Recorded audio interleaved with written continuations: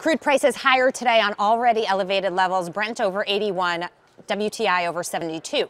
Year to date, prices up about 20%. That's a massive move higher in oil.